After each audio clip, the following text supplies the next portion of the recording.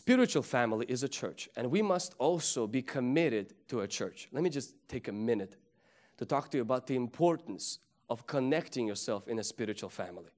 I hear people all the time saying things like, I believe in God, but I hate church. Or I love God and I hate church. I believe in God, but I don't like to go to church. Can I believe in God and not go to church? Of course you can believe in God. My Bible says demons believe in God. And they also go to church. Can I love God and hate church? You can't do that. Can you love my head and hate my body? Church is not a building. Church is His body.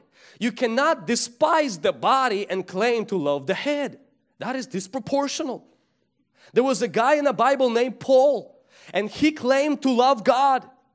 But he was killing Christians, hurting Christians, locking them up in prison. And on one of his trips, killing Christians, Jesus stood on the road, and just standing on the road, Paul falls off from his horse, and Jesus looks at Paul and says, what's your problem, dude?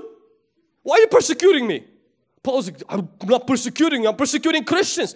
Jesus says, you're persecuting me. I don't get it, Jesus. You died. You're in heaven. You're not even here on earth. Pharisees killed you. I'm killing your people, not you. But Jesus is saying, you're persecuting me. You know what Jesus is saying? The way you treat Christians is the way you're really treating God. You can't say, I love God, ignore the church, avoid the Christians, run away from them. That's how you really treat God, is how you treat His people. And Paul learned a very valuable lesson today, and he repented. He said, Jesus, I'm sorry. I thought I loved you. I thought I served you. Turns out it's not really so. Do not have this weird idea. I can love God, but I don't have to go to church. People always say this in our generation. People say things like, I don't need to go to church. I don't want to go to church because I just have God in my heart and that's all, that's enough. Someone said, a Christian who doesn't go to church is like a student who doesn't go to school.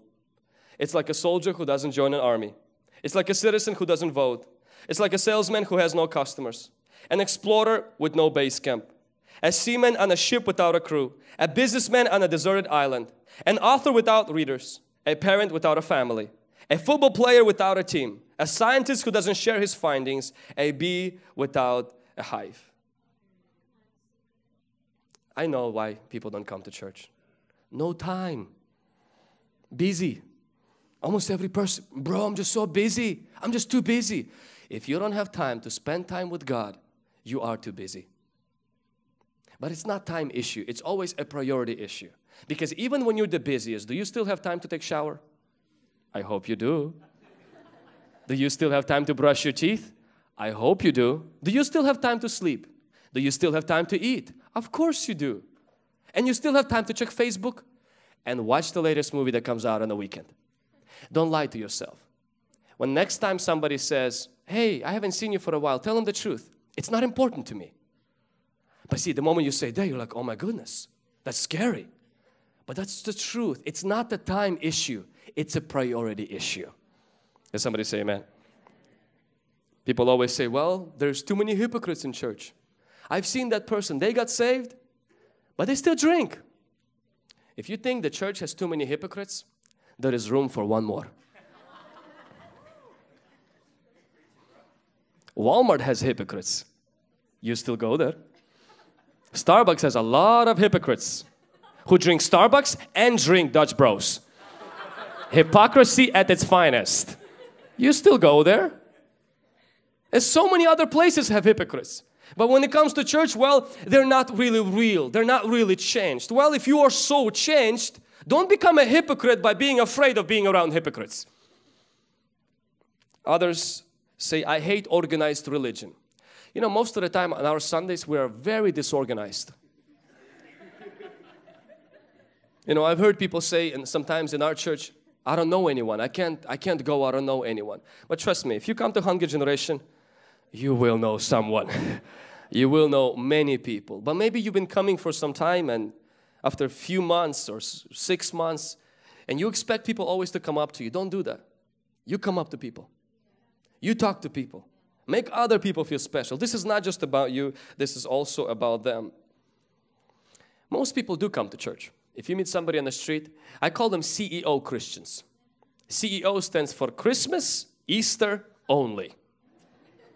They come to church 3 times in their life. When they are hatched, matched, and dispatched. When they are born, when they are married, and when they are dead.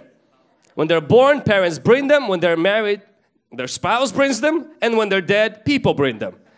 Don't be like that. Come to God's house consistently. How would you love for your heart to skip a beat? How would you love for your heart to work as your church attendance? One time, a break for 5 minutes. Another time, how would you like for your kids to go to school like many people attend church? Whenever I have time. If I'm not busy, if my stomach is doing okay, and it seems like Wednesday's stomach gets disturbed. It was never a problem with my stomach until I start going to church. Every time I need to go to church, my problem is with my stomach.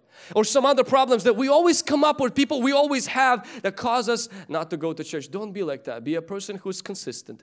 Fall in love with your family. Make it your family. I know the excuse some people say. Well, I don't feel like it's my family.